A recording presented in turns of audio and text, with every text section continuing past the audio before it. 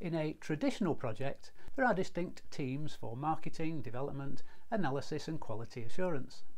This setup results in a lack of communication between teams, which causes issues to snowball, when they might otherwise be quickly sorted out. In a traditional project, requirements must have been fully defined. The requirements must have enough details to remove ambiguities, and they should be ready for development. However, producing unambiguous requirements is virtually impossible for any reasonably complex deliverable.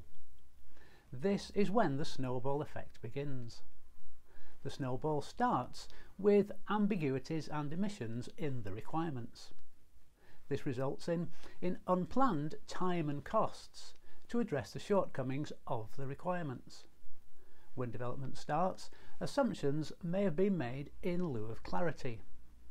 As the product goes into testing, there is poor team understanding and insufficient time and effort spent on defining the requirements from a customer's perspective.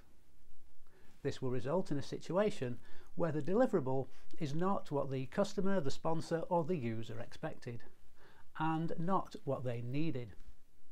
The development team then return to alter the design, rebuild the product and then retest it.